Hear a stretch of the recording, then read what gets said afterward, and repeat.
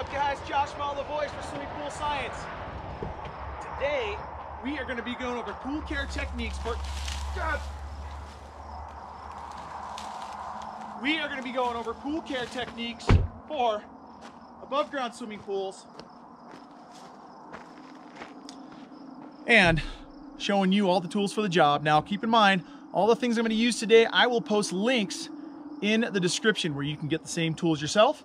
And I'll give you a couple extra links to some of our other videos that will be helpful to getting the job done right. Let's get started. All right, boys and girls, here's what we're dealing with. I got us a 1-inch floating tab dispenser because we really don't need 3-inch tablets for a pool this small. We'd have our 3-inch tablet floater choked down so much that it would just be kind of ridiculous. So we got a little bit of adjustment here between our 1-inch tabs of trichlor, which trichlor tabs, as you know, and from our chlorine videos, that trichlor lowers pH, chlorinates, and adds about 6 parts per million of stabilizer for every 10 parts per million of chlorine we add to the water. I've also got our spa sanitizer here, also known as dichlor. So don't let spa sanitizer fool you. This is sodium dichlor S-triene trione dihydrate, which is, in short, trichlor.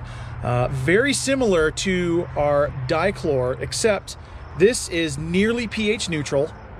It adds 9 parts per million of stabilizer to the water for every 10 parts per million of chlorine, which is why I'm going to use it initially on startup for this, to help get those stabilizer levels up, to help maintain good chlorine and good chlorine hold in the water. We got our AquaCheck pH, alkalinity, and stabilizer test, and this is going to be for the homeowner to use the test weekly.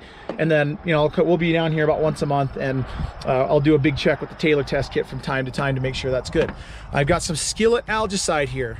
Now, here's why I've got the skillet. One of the side effects, for lack of a better term, of skillet is that it is not an anti-surfactant, but a surfactant. What a surfactant does is it makes the water wetter. It has the same effect as liquid soap. If you ever did the experiment where you put pepper in a bowl of water and you put a drop of liquid soap, you'll see the pepper scatter to the edges. And that's because this also, in addition to helping kill algae, acts as a surfactant, which means that when we get wasps and hornets and bees that come down to take a drink of water, they're going to find that they don't like the pool because they can't sit on the water. It makes the water wetter and they don't like it. So it's going to keep the bees and the wasps away, which will help a little bit. I've got some phosphate remover, which we may probably not even use at all. We'll check. I don't know, just in my bag, and I forgot to leave it in Phoenix. Down here, we got our basic skimmer net. We don't need anything too big and fancy. This one's got a little bit of a lip on it, so I can scoop stuff up off the bottom of the pool when I need to, but I can also get all the moths and the leaves and everything that the skimmer basket doesn't get itself. I've got a little 18-inch nylon brush, and this nylon's important. We do not want any steel in this. No combination brushes, no stainless steel brushes, nylon only on that vinyl interior.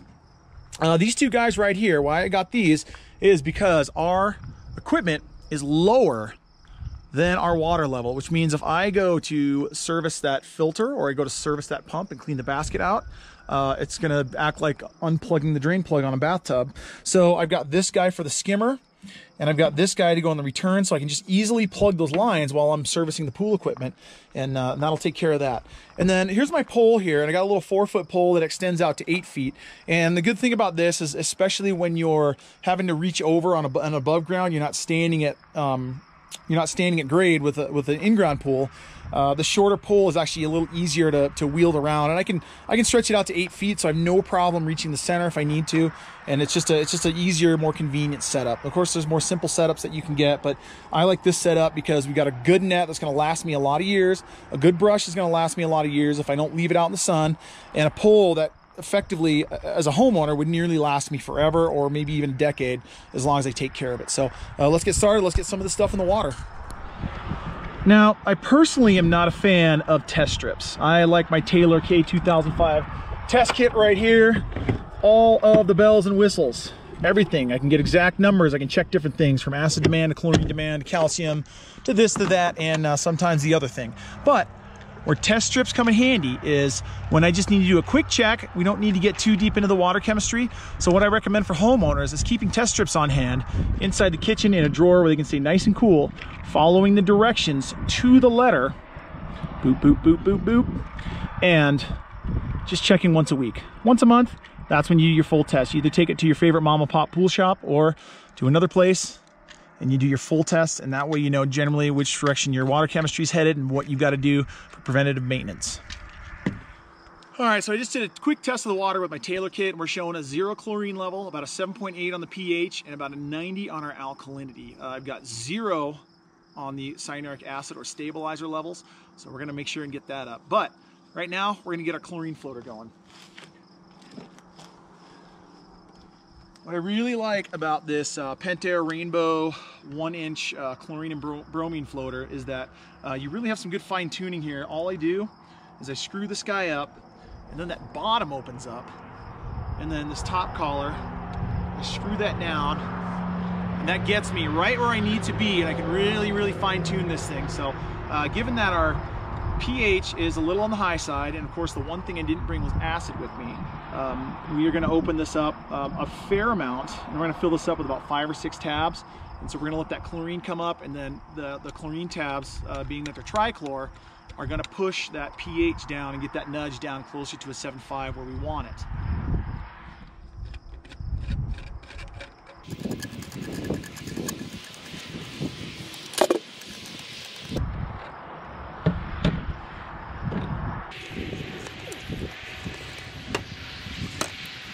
Now our above ground pool is no different than any other pool, and we want that chlorine ideally between that 2 and 4 parts per million.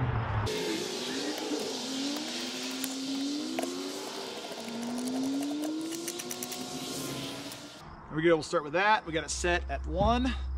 It's nice too, they got numbers up and down here so you can easily set this thing exactly where you want it. We're just a little more than, or just a little less than 1. So we're gonna pop that in the pool.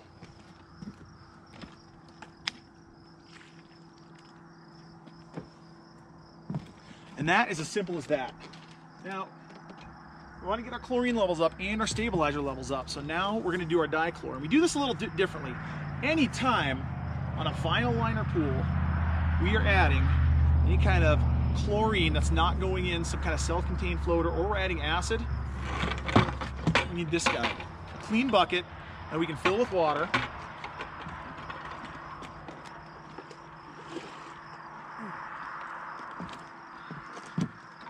And then add our chemical.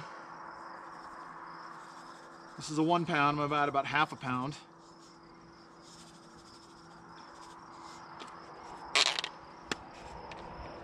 And of course, just a reminder, directions are always on the back with recommended dosages and anything like that. Always pay attention to what's on the back and on the labels for recommended dosage. Now, you can do this with a stick, you can do it however you want.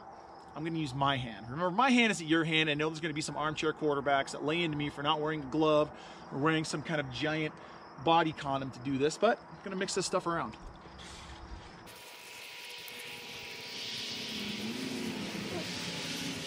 Dichlor is, like I said, pH neutral, but it is very concentrated in chlorine, which was why we use it for chlorine. And if it's left to just sit on that vinyl surface, at the very least, it's going to bleach that surface, and whatever pattern you have on your vinyl, that's going to go away for good.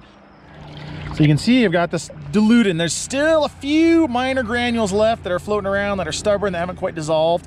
But for the most part, this is good and dissolved well enough that we're going to go ahead and pour it in our pool. That is running, so it'll circulate.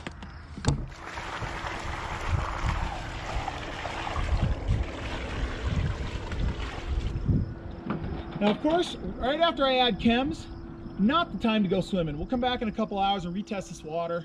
If it's good to go swimming, we'll let the kids play, but for now, we're trying to get this thing balanced, so no swimming.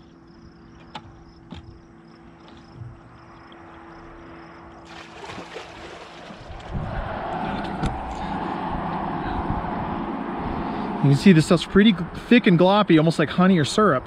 And this, I can add directly to the water. It will mix in, it will dilute, and it's not going to harm my surface.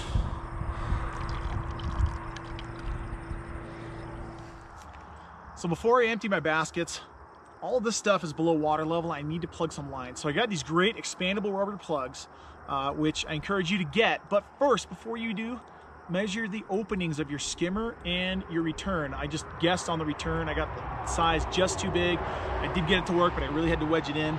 So it's gonna work, but it's gonna be a pain in the butt. I got this one for the skimmer, and all you do, you put the plug in, tighten this guy up, and it gives you a nice tight seal on your skimmer and on your return.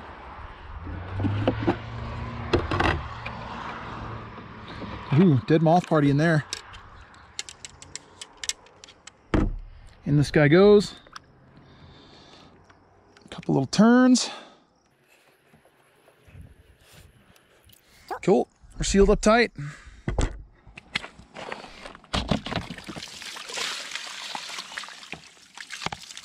I still may get a little bit of water just seeping and dripping out of this, but no big deal. We can manage that. That's that. Oh yeah, before I forget, make sure and take your plugs out before you do anything else, because then you'll fire up the system and it will cavitate and not run right. And you'll spend maybe a minute or so trying to figure out what's wrong until you realize, duh, I forgot the plugs.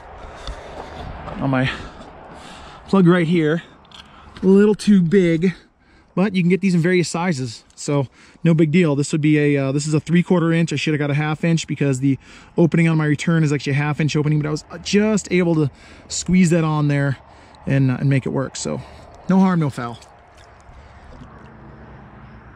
All right, boys and girls and everyone in between, now that we got our chemicals dialed in, we're gonna do some brushing and some skimming. Skimming first. Now, believe it or not, well, some of you may know this from sifting through my videos, but I have not made a how to clean your swimming pool video, which I'm going to get on that, and I promise you by end of summer we'll have that up. But I'll give you a little preview and a hint of how we do things now. What I like to do all my skimming first to get the big debris off, because if I do my brushing first and there's any little leaves at the bottom of the pool or anything like that, well, I'm going to get those suspended and they're going to be very difficult to scoop off, as opposed to if they were just resting in a pile on the ground like we sort of have here. My skimmer is working really well on this above ground pool, so it's not like I need to do a whole lot of work to skim off all the surface debris. But by skimming off the surface debris, I get the stuff before it clogs up the skimmer basket or it settles to the bottom and starts to decompose and absorb valuable chlorine. My pole is great. This is what they call a cam lock post, where I twist the telescoping part and it comes loose and I can slide it in and out. Give it a little turn this way like a motorcycle throttle and it locks itself in place. The only drawback is if I crank this down too hard, I might not be able to get unlocked. They do make collar locking posts, which I tend to prefer when I'm doing my big pools, but this one for this pool is just fine.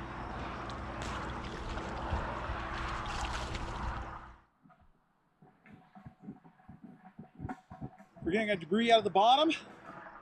This net has a pretty decent lip. There are nets out there that have better lips on it that will do a little bit better of a job, but you just kind of push and scoop, push and scoop. You agitate it with the first little push and then scoop up what kicks up and then jerk the net back and you get it all cleaned up, no problem.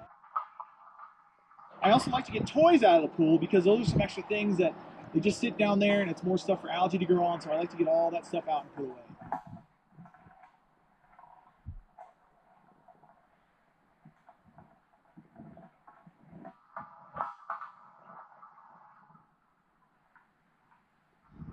Now what's nice about these poles, net, and brushes is that they're easily detachable. I've got these two tabs right here that I just squeeze in, and then it allows this to slide all the way in like this and connect. When you want to undo it, it's just a matter of squeezing these guys in, turning, and it slides out. Really fast like me, you do it like this, it's in, when you're done, it comes out like that. Time to brush. I like to brush when my pool is running. I like to brush the walls. I like to brush any benches, any steps, any surface, the floor of the pool. It's important to, just like brushing your teeth, you want to brush your pool once a week. Brushing plays an important role in algae prevention in that it loosens anything that might be trying to take root to the surface, and a wrinkle on your floor or any place like that. Allows us to get fresh chemicals Man, it's a loud truck. Get fresh chemicals in on that surface, and we can kill any algae that's starting to try and grow. It's also going to stir things up so that that skimmer can pick up any of that dirty, dusty water, and then the filter is going to trap it. And when we're done cleaning and maintaining the pool, if you don't have a place close to the pool for the pole, the net, and the brush, it's always good to just find a cool, shaded place to store these things where they're out of the way, and you know, the kids can't play with them and mess with them. There we go. Cool dry place right there. I've got my brush in the up position facing away so that the bristles don't get deflected and the shape doesn't change. So just like I have that in the shade, that's going to be the best way to take care of those brushes and bristles. I have got these chemicals in this bucket that I was using to dilute them. Now, of course, rule number one when it comes to chlorine is you never store chlorines together. Here's the deal with this though, guys. This chlorine is in its own separate container. This chlorine is in its own separate container. I am going to be storing this away in a stationary position. This won't be driving around in the back of my truck and where nothing can get, or anything can get damaged or jostled around, where these two could potentially mix. So right now, this is a safe way to store these. But, you know, if you can help it, don't ever store two different types of chlorines together.